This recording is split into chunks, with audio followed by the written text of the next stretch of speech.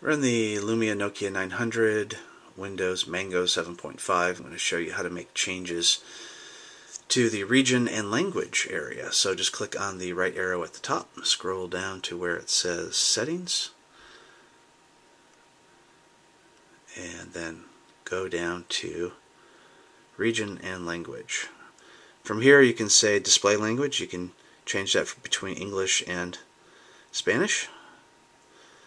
You can also go with the region format, and there's various different formats that you can choose. Click the back button if you don't want to make any changes there. You can change the way the date shows from the United States standard to one of the other options.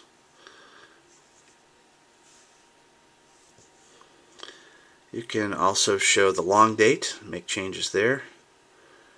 You can decide which day is the first day of the week for the calendar.